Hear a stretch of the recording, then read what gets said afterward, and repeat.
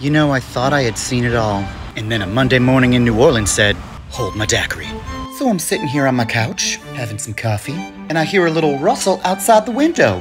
Mind you, it is 6 o'clock in the morning, so it is either a feral cat or somebody be creeping. So I make the mistake of opening the blinds to look, to find a grown man, drawers around his ankles, dropping them kids off at the pool, in my driveway. Y'all, I ducked out the window so quick, texted my roommate and was like, there is a grown man taking a dump outside our window. And he clearly eats a lot of fiber. Y'all, I think he has done this before because this is a stash of like napkins that I swear he used to wipe himself with. When I heard him walking away, I watched him just cross the street as if, oh yeah, I poop in everybody's yard. Merry Christmas, it was your turn. The best part of waking up is watching a grown man take a dump outside your window.